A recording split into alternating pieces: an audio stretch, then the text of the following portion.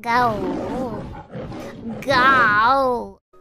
I think, like, when people ask when stuff like, oh, I, like, just started drawing, what should I start studying first? It's like, that's not... For me, that's not the right approach. You shouldn't feel like, oh, I need to be studying this, I need to be studying this. No, that's not the right approach. You need to have fun first. It's number one important thing. It's like, why are you enjoying drawing?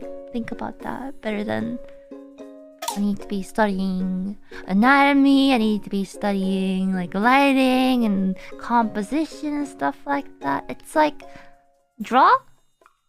And if you feel like you're lacking in some departments, then that's when you start supplementing, you know?